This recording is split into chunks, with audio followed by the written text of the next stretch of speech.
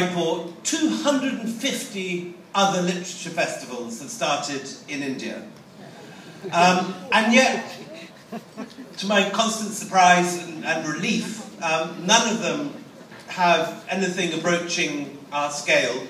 But also I think none of them have our reach. The incredible work that my colleague Namita does, finding the rootsiest, newest writers from across India, in languages that are often forgotten by the urban English-speaking elites, the Bansings and so on, working away, mixed with the glitzy names of international literature, the Pulitzer winners, the Booker winners, the Samuel Johnson winners, all brought together in this wonderful mix, create something that no other literature festival has yet even begun to replicate anywhere else.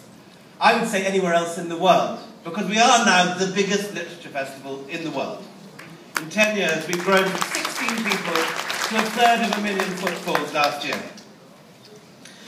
The thing, though, as Sanjoy said, which I think really singles out this festival, is the fact, and because other festivals here are free, perhaps people do not understand how extraordinary it is. It is still the only one of the really big international literature festivals, the ones that bring the really big names of literature, that is remaining completely free. When you go to Hay-on-Wye, you pay £100 to hear a Nobel Prize winner. When you go to Penn, New York, you can pay $150 or $250 to sit at the table with some novelist who's won some prize.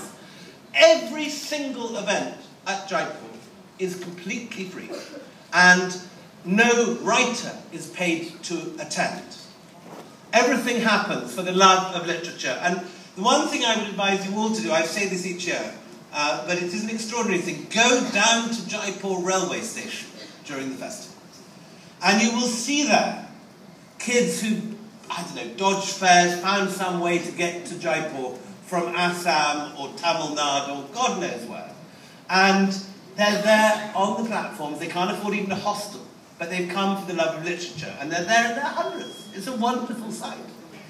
And what we, I think, are proudest of is the fact that we are every year igniting tens of thousands of young minds with the greatest writers in the world, the pick of the faculty of Oxford and